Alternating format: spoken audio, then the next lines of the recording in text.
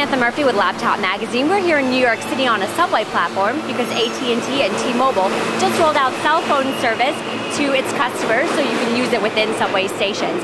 We talked to a few New Yorkers to see their reaction. It's actually a really good idea. I think that, once we have an emergency, we can use the cell phones, whenever we need them. So it'd be really good. I'm glad that they're doing it.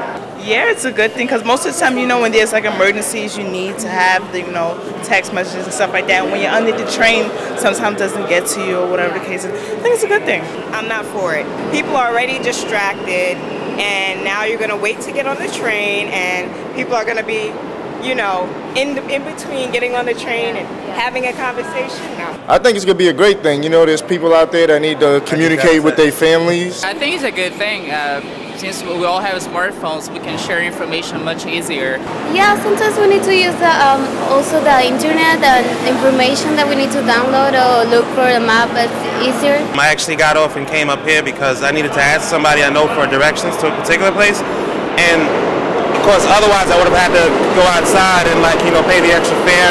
It's going to cause a lot of annoyance, I think, for a lot of people who are on the subway. It won't distract me because I'll probably be on the phone myself. I don't think it's going to be that distracting because when you're on a bus, it's the same thing regardless. So if you're in the store, it's the same thing. I don't really think it's going to be that distracting.